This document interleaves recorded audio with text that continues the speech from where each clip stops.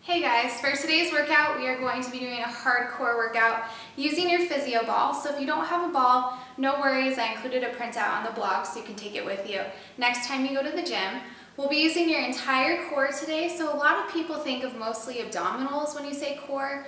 I like to think of it as your entire body minus your arms, minus your legs. So we'll also be working your glutes and do some non-traditional core moves as well. So grab your ball and let's get. We're going to have our ball right behind us.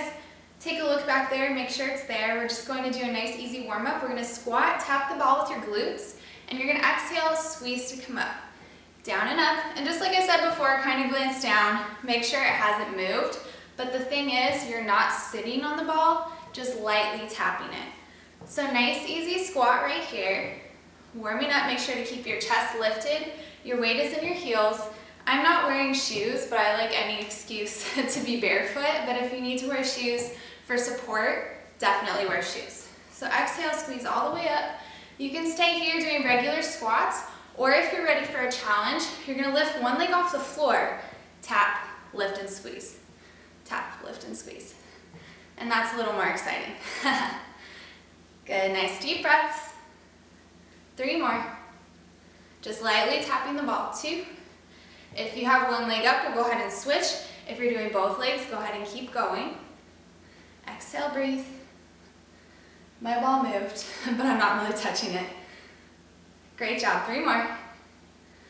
2, and 1. Next thing we're going to do, this one's kind of weird looking. We're going to straddle the ball. Toes are out. You're going to tap the ball with your glutes. Exhale, squeeze the ball on the way up. Targeting your inner thighs a little bit. Squeeze.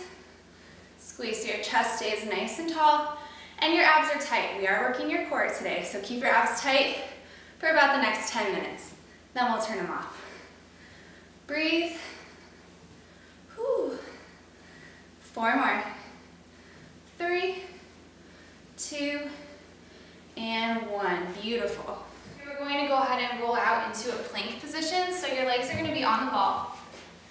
And the closer the ball is to your ankles, the harder this is going to be. So if it gets too hard, bring it up towards your thighs. If it's too easy, bring it down towards your ankles. So you're going to tuck your knees into your chest. Exhale, squeeze out. So every time you come out, try to make a nice straight plank. So a nice straight line from your head all the way through your legs, out through your toes. Nice deep breaths. Keeping everything tight and beautiful alignment. Great job. Let's do 3 more just like this. 3, 2, and here's your challenge. You can either stay right here, or you're going to rotate, bending your knees, ball comes to the side, shoot it back out through the middle, to the other side, to the middle. If that's too much for you, just keep doing regular old knee tucks. You're still working your core. And each time you do this, you can modify to make it harder, make it easier. Just be where you need to be right now. Great job, 2 more. And one last thing we're going to do right here in plank. You're either in those knee tucks, you're doing your side to side, or you're going to take it into a pike. So your hips try to come up over your head, legs are as straight as possible. It's really hard to talk and do this one. Keep going. Let's do 5 more. 4. Beautiful, nice straight legs. Last 2. And last 1. Walk your hands back to the ball. There's really no graceful way to do this. And for this next one, the ball's going to be about your hip bones. So walk your feet back just a little bit and find a spot where you feel pretty stable. If you feel like your legs are sliding all over the place, a good option is to place them against the couch, against the wall, just so you stay nice and still.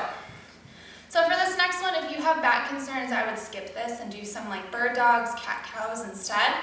If you have a healthy back, Ball's right at your hip bones. You're gonna hinge from your hips. Hands can either go on your head or up by your ears for more of a challenge. You're gonna lift and squeeze. Down, lift, down and lift. So try to keep your arms close to your ears if you have them up. Hands can also be at your head, crossed at your chest. Your choice, lots of options to choose from. So if you have a healthy back and you want to make this more of a challenge, when you come up, make sure to squeeze everything. Slight rotation to one side, back to center, lower down. Lift, small rotation, center, down. And make sure when you're lifting, you're not really hyperextending your back. Think about creating length and lift. So not really an arch sensation. You shouldn't feel any crunching in your back, any pulling, any pain. So really think about keeping your body nice and tall. Exhale, lift, raise up. 5 more, or you'll do 3 more twists on each side. You got it. Beautiful job. 1 more each side. And you are done with those. So we'll go ahead and come all the way onto the floor. Your feet are gonna go on top of the ball. And for this one, go ahead and raise your hips up off the floor as high as you'll go. Make sure to keep full contact with your shoulders. Hands can press down at your sides. You're gonna bend your knees in towards your chest. Straighten, bend, and straighten. So you inhale, exhale. So starting to get into your glutes, you'll probably feel this in your hamstrings as well. Hamstring ball curl. This is one of my favorite exercises. So try to keep your gaze up towards the ceiling as much as possible. Spine stays nice and straight. Lift your hips up a little higher if you can. Amazing job. If you want a challenge, you'll lift one leg off the ball and keep bending and straightening right there. So if you have one leg up, go ahead and switch. And remember, you can always repeat this workout up to 2 more times. So we'll go through everything, and then if you want to do it again, you can repeat. Awesome job. Keep up in that nice tall plank. Breathe. 5, 4, 3, 2, and lower your hips down. Bring your knees into your chest. We're going to walk our legs so that you can grab the ball with your legs pretty easily. So I like to bring mine out to the side just a little bit, bending the knees, just squeezing the ball. Hands are going to come behind your head. Make sure you're not pulling on your neck so they're nice and light. Trying to keep your elbows in line with your ears. You're going to exhale, lift your knees up, reach your elbows for your knees, inhale down. Great job. So working into those abdominals. Every time you come up, try to come up a little bit higher. And every time you come up, try to keep those abs contracted and pull in together. So you don't want to do this one pushing your abs out. Try to pull everything in nice and tight. Amazing. Let's do 5 more. Breathe. 3, 2, last one. Surprise! We're going to hold it up. Tiny pulse.